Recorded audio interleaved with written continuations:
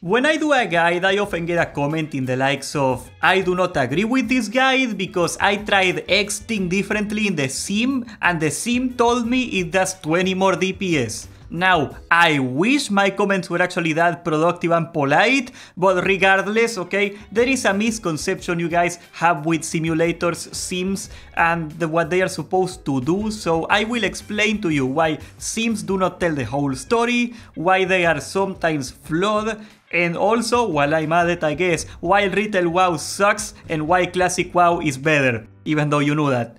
First of all, what is a sim, okay? A sim is a model that simulates, with very complex mathematical stuff, how much DPS you can theoretically do with your rotation, what are the best decisions you can take, what is the best gear that you can get, etc, etc, etc. It helps you decide what is the most optimal way to do things. A model is a mathematical or logical representation of a process. Now, if hearing that makes you wanna throw me in a high school locker, that is because model is a scientific concept used by actual normal science. The thing is that we use models as a mathematical equation, for example, in the case of the Sims, because the world is way too complex for us to actually perfectly simulate it or measure it or understand it, and that's the only way we can grasp what is going on. And that brings us to the problem with sims. Sims are not designed to give you the end-all, be-all answer to your question,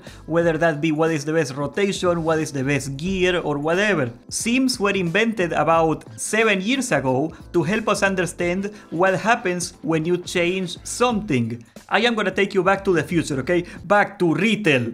Most of the simulators we know nowadays, like raid bots for example, they were invented back in Battle for Azeroth. Why?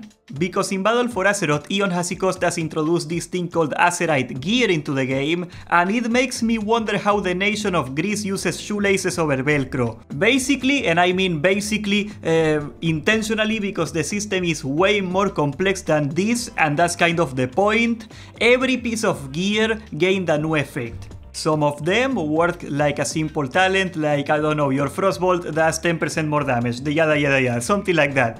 But a lot of them were obscure chance on proc hits, like 3% chance that your Frostbolt is gonna do 5% of your armor in damage, something like that. It made it so changing one little thing in your character would have ramification for all the other 9 effects that you got in your gear, and as such it was basically impossible to know what was the best gear. Back then you could have been wearing blue gear, and you could have found a purple replacement and you couldn't even know if it was better. And of course Titan Forging made it even worse, but after like 4 years we finally were able to talk Ion Hasicostas out of that one. And the system was so screwed that people made computerized models to calculate how every one of the 14 procs would interact with each other and stuff, so they could actually know if a blue item with this proc was better than this other item with this other proc. So you can see right there, back in retail it made sense that people needed sims for everything, not because they were the absolute best answer, but because they were the only answer.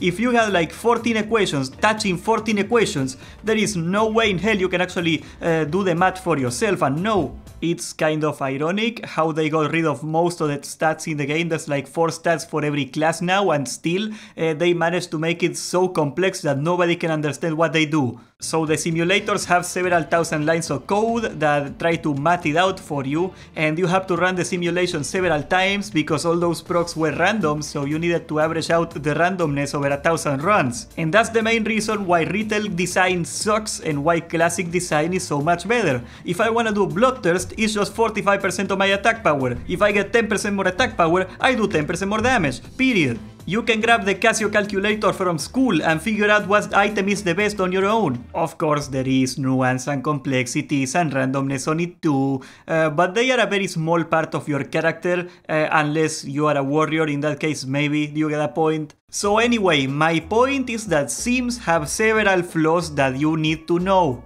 Sims are the hypothetical scenario where you are playing your class 100% perfectly and you do not make a mistake once. It is very common that a rotation that is potentially the best one for the game, it is way too complex or way too conditional or has too many variables for a normal human to play properly.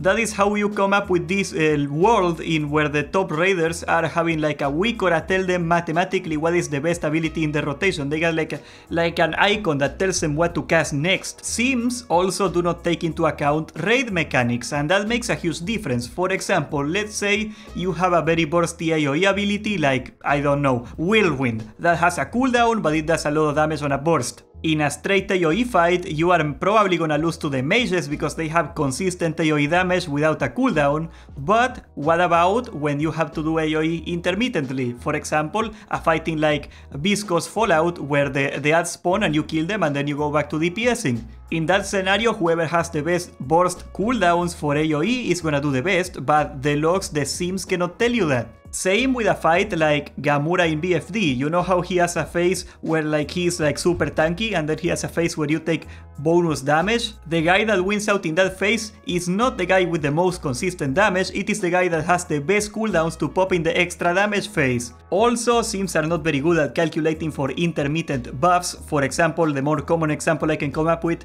a priest with homunculi. As you guys know, it reduces the armor a lot, so it's like a cooldown for the warriors. The sim is gonna assume that the priest is gonna do it on cooldown, but in reality there are many valid reasons why a priest would hold it and wait for a certain part in the fight, maybe because of a mechanic, maybe because the priest feels like it. All those tiny things are gonna move the numbers. Also, what if the guy that gives you the buff and you calculated it in your sim doesn't show up to the raid that day? What if you are missing a priest that raid for the entire raid? You are gonna have to simulate it again. Not to mention, guys, and this is probably the biggest problem with sims, is that sims have to be updated perfectly every balance change, even when Blizzard makes sure to not tell us that there's a balance change. Recent example, Jake from 3 made a video about how they made weapon skill half as important as it used to be, and they didn't feel like putting it in the patch notes. Nobody knew, he just found out one day. So you can't use the simulator from the previous patch, and on top of that you have to trust that the guy that coded the whole thing, which is very complex, knows every obscure detail on how your class and the game works. Look guys, I didn't come here to talk to you about the evils of simming. If you wanna use a sim, by all means do it. It's a great tool. The best use that I see for a sim, actually, in my opinion, is the same reason that people use sims in retail.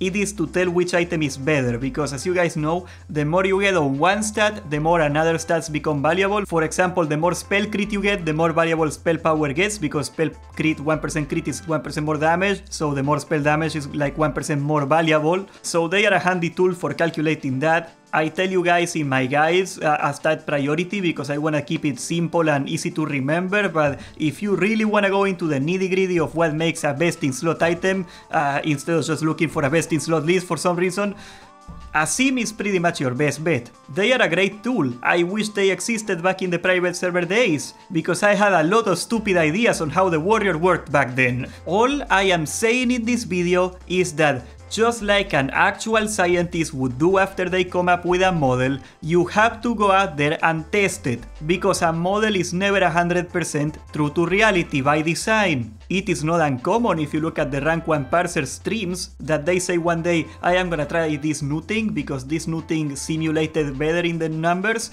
and they just go into the raid and it sucks. Sims are not a useful tool for most of the player base, but if you wanna be at the top of the leaderboards, if you wanna be rank 1, that's the insanity that it's gonna take. Subscribe, leave a like, join the Discord, and thank you for watching!